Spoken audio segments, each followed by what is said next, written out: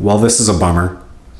This video was in the works already, but due to recent events, the tone is going to change completely, and frankly, I'm not sure how relevant it's going to be. In any case, today we're going to be discussing not that aesthetic PRS rifle in front of you, but rather this stuff, Tula 308, 165 grain soft points. If you've been watching the channel for a while, it's no secret that I am quite fond of these. There are a few videos way back in our history showing what they can do. And back in the good old days, when our sitting president made headlines for calling people horseface instead of letting the Taliban dictate how and when we're gonna extract our people from a 20-year-old conflict that up until a few months ago, I was pretty sure we were winning. Back then, you could get these for no joke around 28 cents a round. I recommended at that time that people do that based on how accurate I found them to be, and I followed my own advice. So luckily I was able to get a few thousand rounds when the going was cheap, and I've been living off those ever since. The rifle in front of you is my workhorse Ruger Precision in 308 Winchester. There's very little negative I could say about this rifle. It has been tremendously accurate. It's probably the most fun firearm I own. I've hunted with it.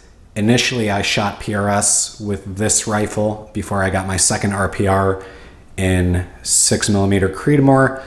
Now, the reason I got a second one is, believe it or not, there was a time when you could get a 6mm Ruger Precision rifle for under $800, and then you could actually buy the accompanying match ammunition, stuff like this, Federal Gold Medal match, for $1 a round, or a bit over that. Of course, those were the good old days when the president couldn't say things like, if you don't know to vote for me, then you ain't black, and somehow not be a racist for saying it. In any case, things change, and the days of $1 a round match ammunition are long gone, unfortunately. So because I wanted to keep shooting PRS and had quite a bit of the Tula stockpiled, I thought I'd put my money where my mouth is and try shooting Tula 165 grain soft points at a PRS match. So that's what I did. In May of this year, after having not shot a match for over a year, I went out with my RPR and Tula 165s, and out of 33 shooters, I am proud to say that I placed 30th.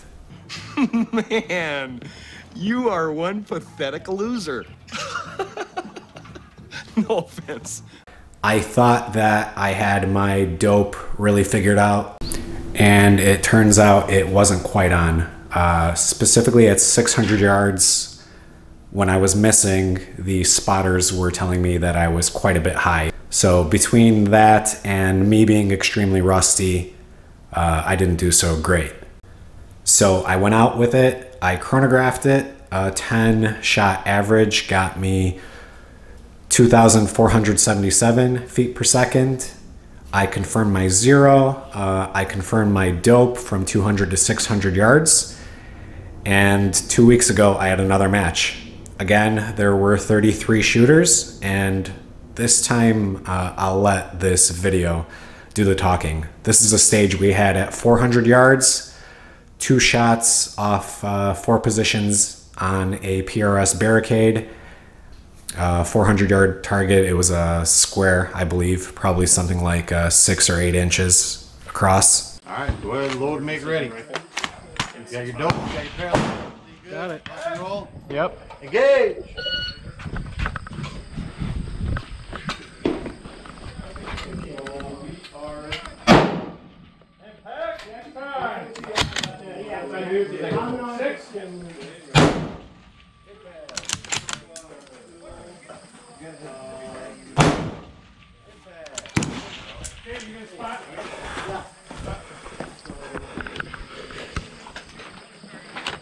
Well, did you do a hold over?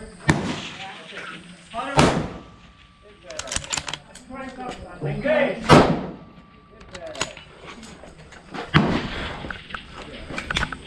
Ready to get attacked? Yeah.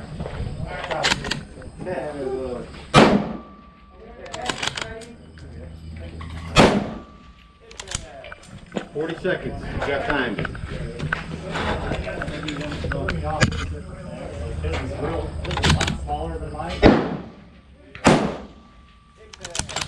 How'd you end up? What'd you have to do to hit?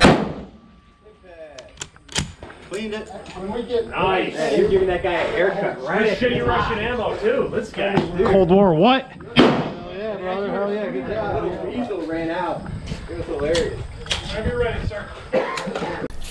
I know the impact calls weren't the loudest in that video, but the ending should be pretty good evidence. Those weren't paid actors. So to toot my own horn a bit, because it did feel pretty good, I did clean that stage. 8 hits out of 8 shots.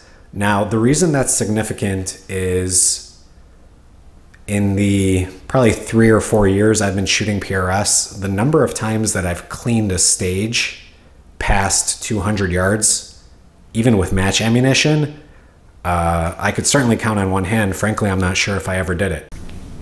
Past 400 yards, I was even able to get consistent hits at 600 on one of the stages.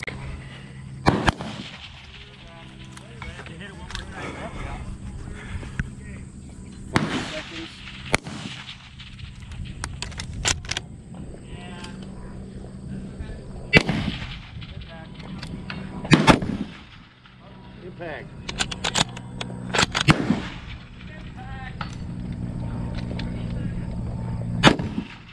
Impact. 20 seconds.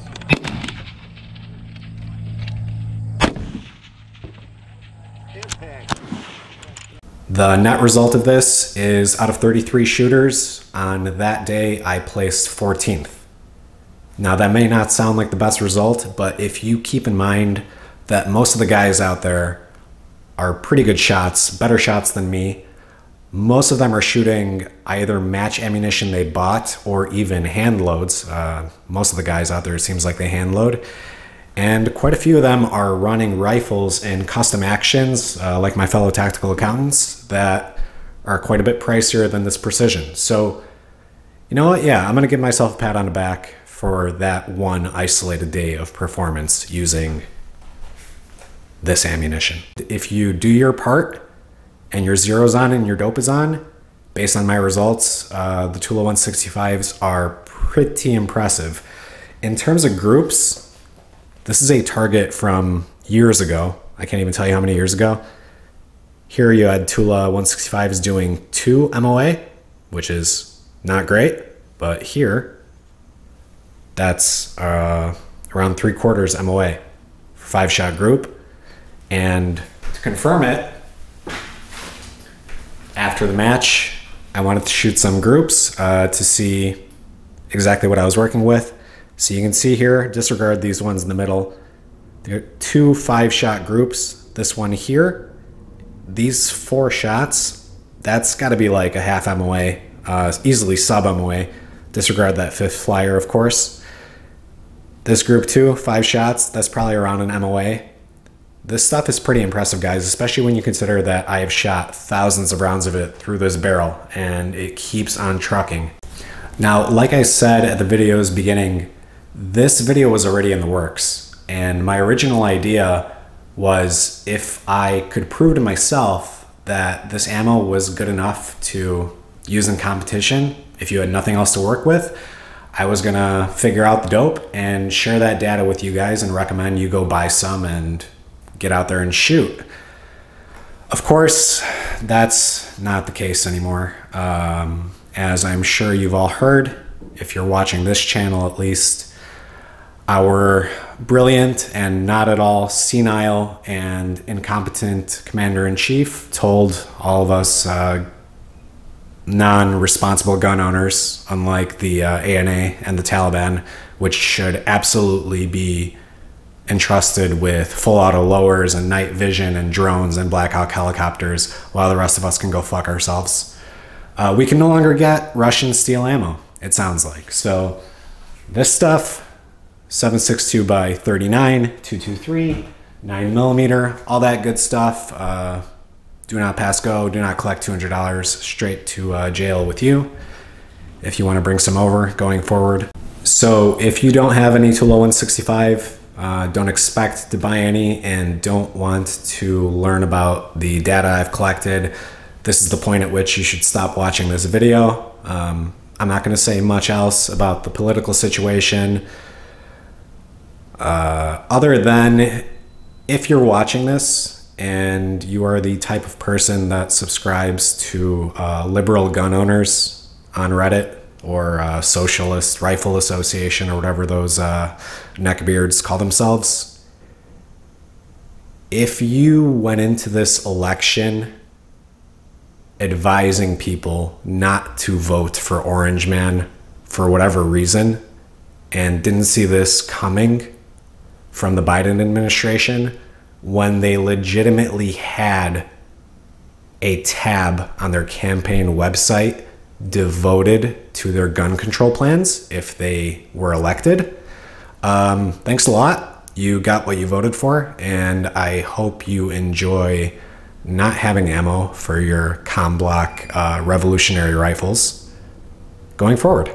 So that's that. All right, back to the data. So the match where I did well, or at least not terribly, this was my dope going into it.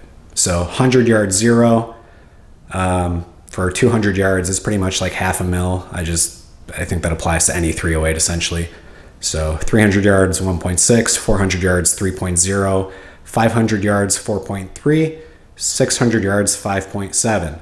Now in those clips I showed, I cleaned the stage at 400 holding 3.0, or not holding, dialing 3.0. But the spotter told me that I gave that target a haircut. I was hitting the very top of the plate. That means this is a little high. My 3 impacts in a row at 600, that was 5.7. So somewhere around here is the reality of the situation.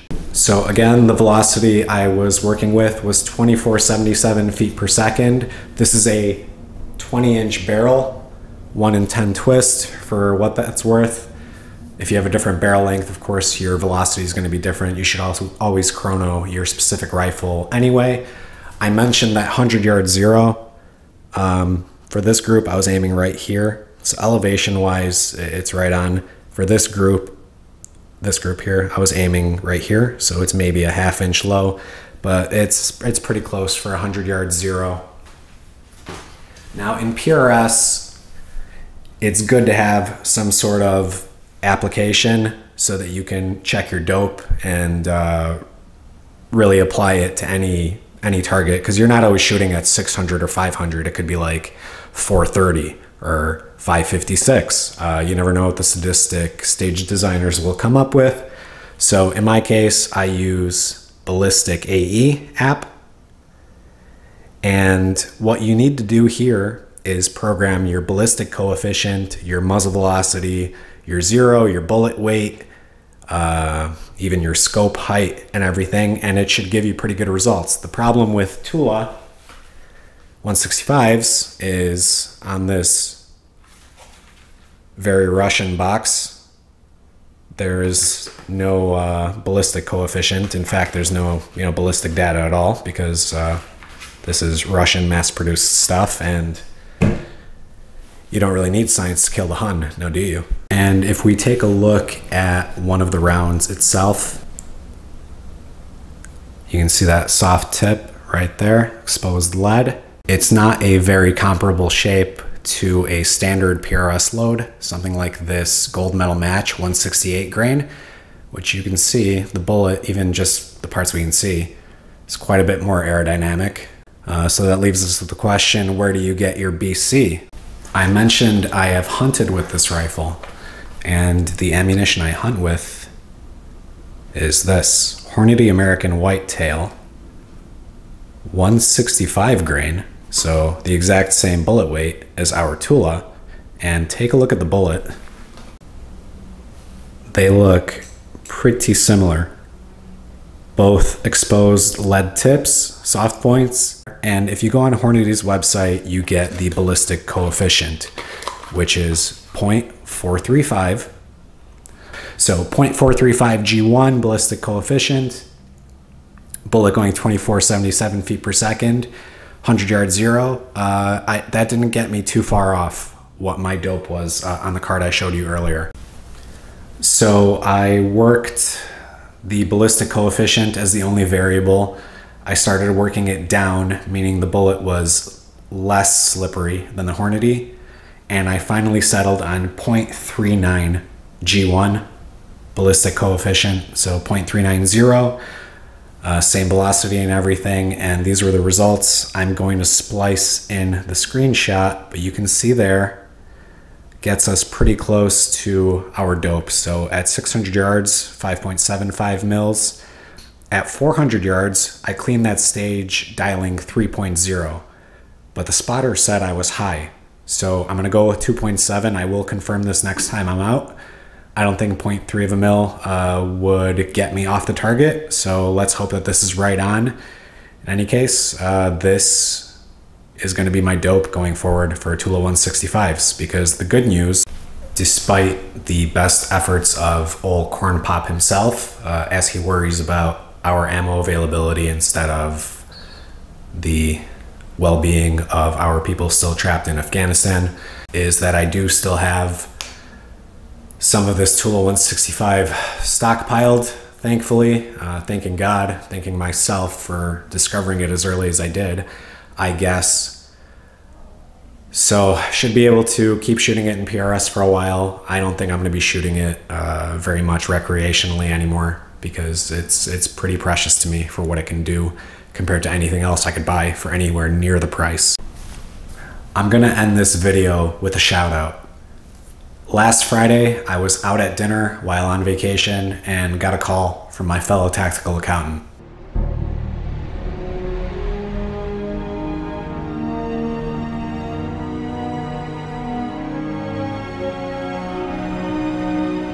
Shit just got real.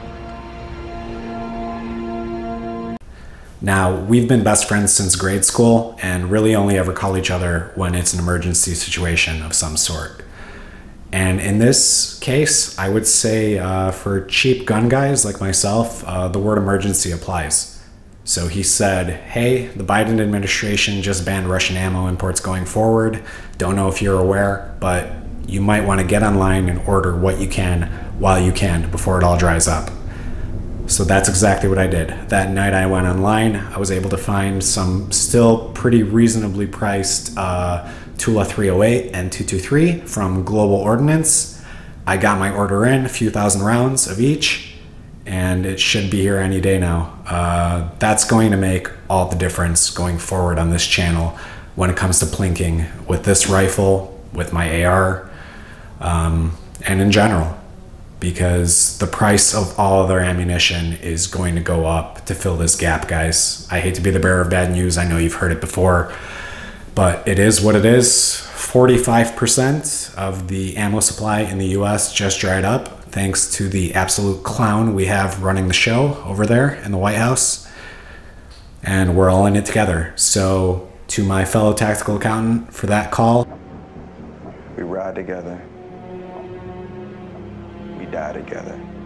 Thank you guys. We will catch you next time. Thanks for tuning in. Hopefully things pick up, but I'm not optimistic. Take care.